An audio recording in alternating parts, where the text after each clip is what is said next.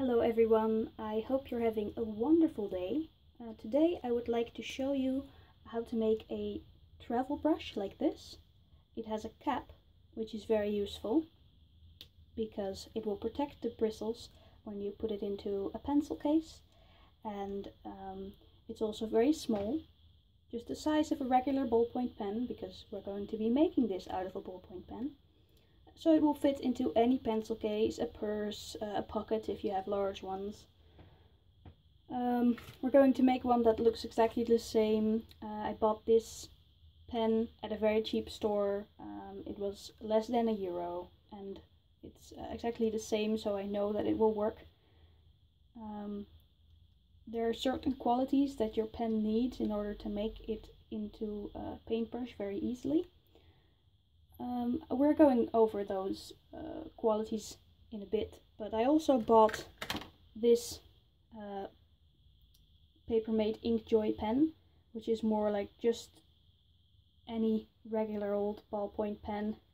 It just looks like this. It does have a cap though, it's very important that your pen has a cap. And we're going to try to turn this into a paintbrush as well. I think this kind of pen is the easiest to find, and you might already have one at home, so that's why I want to try turning this into a paintbrush as well. And of course I have some paintbrushes. I just bought some smaller ones this time because I already have a little bit larger paintbrush. Of course it's not exactly very large, but it's a lot larger than the travel paintbrushes you have out there on the market by Winsor & Newton or many other brands. They just have very tiny paintbrushes to take on the go, which is nice, but I mean, a little bit larger size can be useful. So I have these smaller ones. They're just very simple, cheap paintbrushes. I bought a pack for about €1, and they are quite sturdy. They have quite a bit of snap to them. So we're going to use these. We're just going to use the top part. So yeah, I'm going to show you how I make one of these, and I hope you will enjoy watching me and maybe try to make one for yourself. You're also going to need a saw of some kind. This one is especially meant for plastic and metal, and it will do very well in cutting the pen down where I need it. If you don't have a saw like this, a very sharp knife with small teeth could work. It might ruin your knife a little bit if it's not very sharp, so using a saw is a better option. But still, it would work, so you can try. Maybe if your pen is made out of soft plastic, it won't be much of a problem. This knife I have used to cut a pen before, and it worked very well. You can use some tape as well in order to get a very clean cut on the pen. I will show you that later. It's optional though, you don't really need it. And I think that's it. It's a very simple DIY. You're going to need to take off the top of your paintbrushes, and sometimes the glue in there is just very weak and you can easily just pull it off, especially if it's cheap paintbrushes. But if you're using this for your favorite super nice watercolor brush, which I don't recommend you do, it might be more difficult. This one is still stuck on there. I might be able to just get it off if I wiggle it enough. But if that doesn't work, you can also just cut it somewhere around here or saw through it. So the first thing that we're going to be looking at is your pen, the type of pen it is. Of course, we chose a pen with a cap because you need the cap in order to protect the bristles, and click pens don't work. Then you're going to look at how it closes. So this pen has a little plastic ridge right here, and that plastic ridge makes it shut.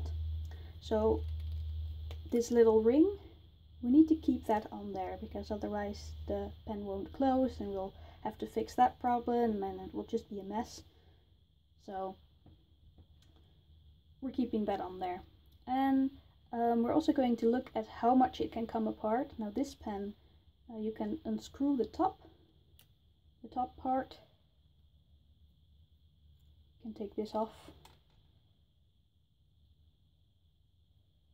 So you can also take the inside part off, but I don't think that's very useful in this case. You can take this out, which is nice because you can just put that in another pen and use it. Don't be wasteful. And then we have a little hole here, but that's a little bit too small.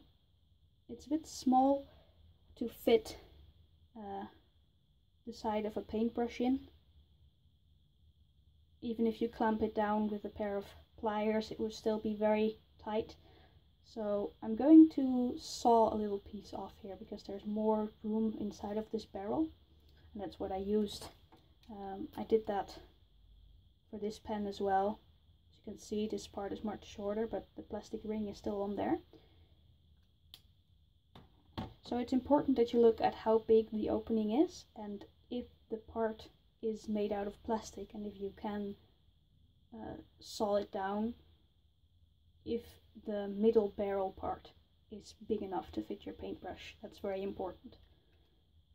So I forgot to mention how this pen closes and how to look for that.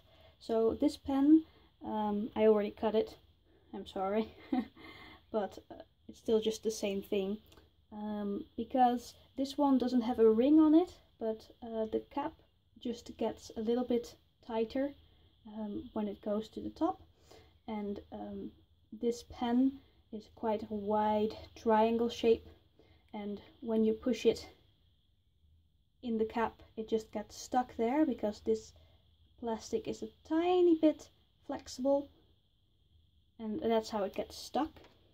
So the next thing we are going to do is cut the pens down. I already put a little piece of tape on there to get a nice clean cut. You don't need to do this, I just like to do it in order to guide my hand, so to speak.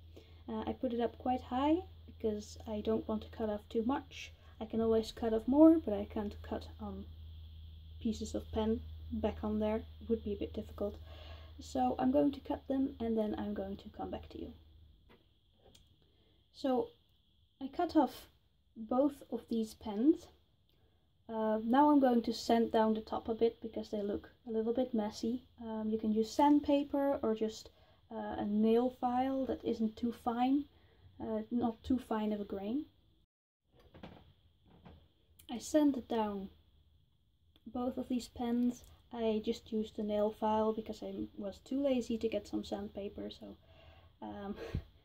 after that I filled them with something.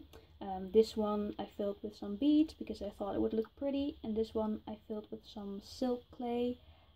This is to keep the little brushes from shooting into the pen and getting lost there. You don't have to use silk clay. Silk clay is a clay that is air dries and it dries to kind of a rubbery texture. You don't really need to use that because you can just use any type of clay that doesn't reactivate with water and will just come flowing out, because you will be using these paintbrushes with some water. When I cut this pen, I got a lot of blue ink on my hands, so I'm sorry about that. It's too bad I can't use that ink anymore. So I didn't use beads in this one, obviously, because it wouldn't look pretty, you wouldn't be able to see it at all. So I just filled it up with silk clay. And now I'm going to put these little brushes in. I'm just going to use some hot glue to glue them in. You can use another type of glue if you have the patience to wait for it to dry. Make sure that the brushes fit, that the caps fit over them before you glue them in. And if you have a paintbrush which is a little bit bigger and the end is a little bit too big to fit into your pen, you can always use some pliers or something else to clamp down the edges of this, make it a little bit smaller, and then just put it in there and it will just get stuck on its own. That's how I put in this brush. And then you can use a little bit of glue for some extra support as well. So I'm going to glue them in now and then show you the final result. So this is the final result. 2 travel paintbrushes in different sizes with caps. I tried to sand down this part on this paintbrush a little bit because I don't quite like how big of a step this has. But it didn't really work out, so I might have to figure out something else for that. And I also took off the logo with some nail polish remover, but it got rid of the shine right here. It's not as see-through as the other sides. So I don't think that really matters because the way your paintbrushes look doesn't have much of an impact on what your artwork will look like. But just keep that in mind if you're going to try to get the logo off like I did. The cap fits on nicely on both of them. I think I'm going to get a lot of use out of these. And I really like them. So I hope you do too. I hope you enjoyed watching this little tutorial on making travel brushes out of ballpoint pens.